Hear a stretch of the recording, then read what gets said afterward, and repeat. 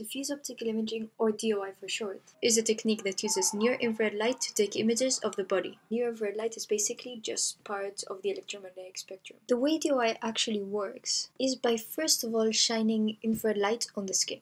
Once the infrared light reaches the skin, some of it is absorbed and some of it scatters. The light that scatters then reaches a detector, which calculates how much the intensity of the infrared light has decreased by. Now, as we all know, hopefully, hemoglobin carries oxygen to the cells, and it turns out that hemoglobin is also a good absorber of infrared light. This is why one of the applications of DOI is to detect breast cancer. It is known that cancer cells have a larger network of blood supply because they require more oxygen and glucose. This means that there will be more hemoglobin in the areas where cancer cells are located.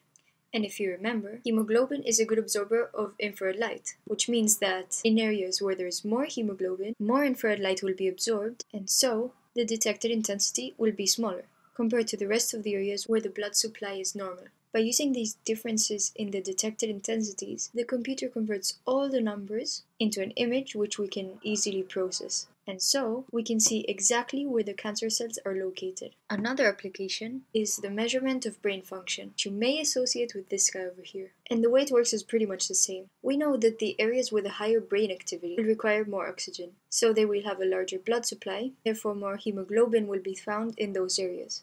If we shine infrared light, areas of the brain with a higher brain activity will absorb more infrared light, and so the detected intensity will be lower. This information is then processed by the computer that creates the image, and this image will show the relative brain activity. DOI is cheap, safe, and non-invasive.